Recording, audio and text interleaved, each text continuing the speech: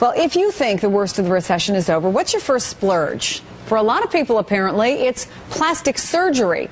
More than 13 million procedures were performed last year alone. That's up 5% from 2009, and a strong indicator that Americans are finding a little extra money in their wallets for a nip here and a tuck there.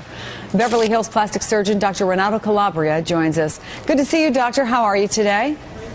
Good morning. How are you? I'm well. I want to put up some of the numbers. 1.6 cosmetic surgical procedures, and we have a list of what people are having done. But I'm wondering what they're telling you.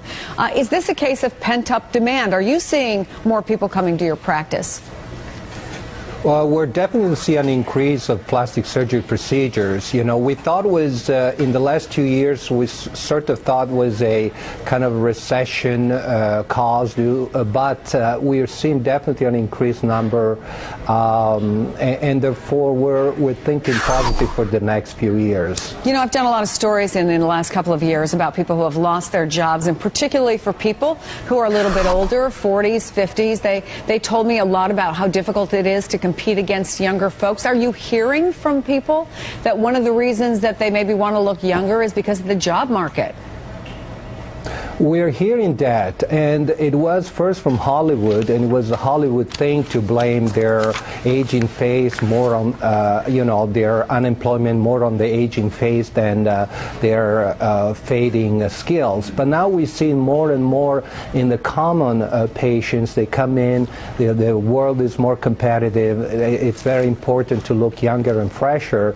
So there is definitely a trend of, even during the recession, we saw an increase in facelift procedures and body sculpting procedures. So it's very important to look younger in this society and be competitive. For men as well as women, doctor?